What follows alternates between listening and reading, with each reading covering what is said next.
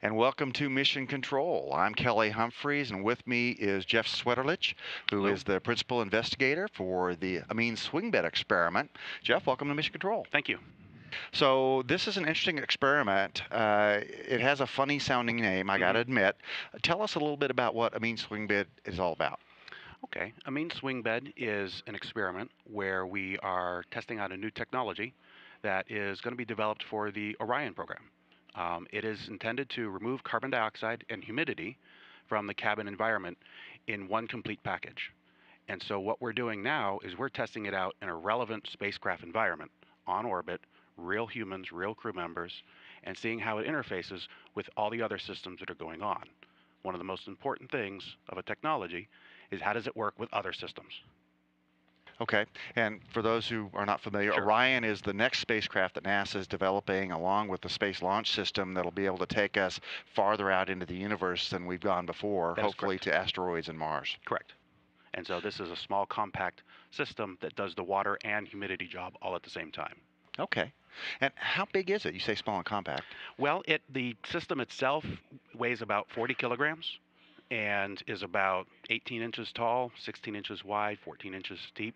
It's low power, it doesn't require any source of heat, and so you just need a blower to be able to move air through the swing bed. And then that when a sorbent bed loads up with carbon dioxide, it then vents that carbon dioxide out to space vacuum. So it's a regenerable process. We can use this over and over and over as long as I have a blower and an access to space vacuum. Okay, now I understand that you are actually using the Yes. experiment. You're removing carbon dioxide hmm from the atmosphere. When did it launch, and how was the activation process? Okay. We launched actually the hardware in two parts because of logistics. We flew the heart of the system, the swing bed itself, back in probably 3 years ago. And then 2 years ago, we launched on the last shuttle flight the remaining hardware, the blowers, the heaters, the controllers. And so for the last 16 months, we've been integrating it, putting it together. We've had a number of troubleshooting challenges. The main issue is we never tested these on the ground. So the first time they were ever put together was on orbit. Everyone was holding their breath to see how this would turn out. Kind of like the space station itself. Yes, exactly. And so we had a number of setbacks. We got over all those setbacks, working with a great team on the ground and a really fantastic crew that helped us out a lot. And so the next step that we did was we started operating it in early May. And how much carbon dioxide are you removing? By our calculations, we're removing about a pound to a pound and a half a day uh, during our 8-hour run that we do, and that's equivalent to about a crew member and a half or so. Okay, and so for Orion, that's about a quarter of the load you got to carry. Right. And what's more important is the space station had different requirements than Orion. We're trying to minimize the amount of water vapor that we vent out as well as air. In Orion, you do it all at once. Station had different requirements, so we had to operate the swing bed differently. So And we those can requirements are that you want to recover all that water because on we station, have a yes. water recycling system and we use that to minimize resupply. Correct. If I was using this on Orion, I could dump almost 15 pounds a day of water overboard, and we just don't want to do that with station.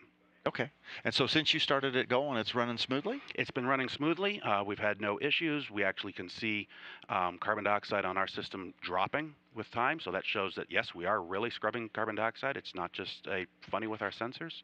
Everything's looking good. Okay. And obviously, this is really important to the future human exploration outside of the Earth Moon system hmm because when you go farther, you've got to have low power systems that do this kind of job. Everybody remembers Apollo 13, Right. and one of the big issues they had was scrubbing the carbon dioxide after the accident. hmm After the accident, they had to make a special kludge to put the right filter. Correct. So tell us a little bit about what the value of this is going to be for the future human exploration. The value for this is it's small, compact, and as we're running it on the station, we minimize our water losses. So you need another system that will actually turn the water vapor into water liquid, which is then further processed by other hardware.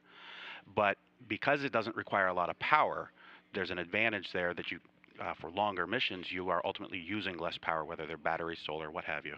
Okay. And does this have application to things in space exploration other than just the spaceships? Does it have There is, application for habitats? well, there's actually a smaller version of this that's being tested for new suits.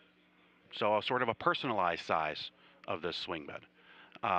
And for other habitats, again, it depends upon how you want to operate. If saving carbon dioxide is important, there are other things you need to do.